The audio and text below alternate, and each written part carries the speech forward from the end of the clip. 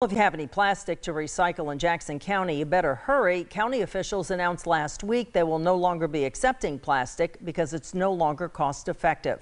As News 13's Chloe Sparks tells us, that leaves cardboard as one of the only materials still accepted at the recycling bins.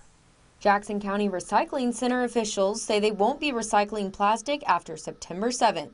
The Public Works Director made the call. He says there are many reasons why they decided to stop. The market combined with the lack of manpower just made a perfect storm to have to cut out some of the services that we provide. Recycling center workers have had to separate all of the clean plastic from the contaminated items. The clean plastic is sold to a recycling company while the contaminated material goes to the landfill. Daniel says the process is not worth the time, work, and the little money the county makes. $0, essentially. Like I would have to pay someone to come and get plastic right now.